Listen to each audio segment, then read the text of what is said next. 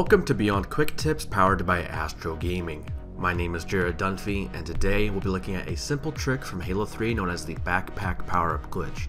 This trick is pretty easy and allows you to carry a power-up in your inventory and use it whenever you want to. Well, there are two problems. One, you must be standing near another piece of equipment to do this trick. Two, if you die, you will drop the power-up and anyone can pick it up. Anyways, now that you know all this crucial information, here's how it's done. First, grab some equipment like a power drain or bubble shield. Next, go to a power-up like the overshield or active camouflage.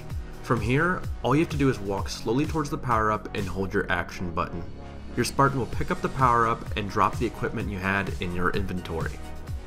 In order to use the power-up, you have to find another piece of equipment. The game will prompt you to pick it up. If you do, you'll drop your power-up and instantly use it. This is very useful when you're playing a slower game such as a team doubles match.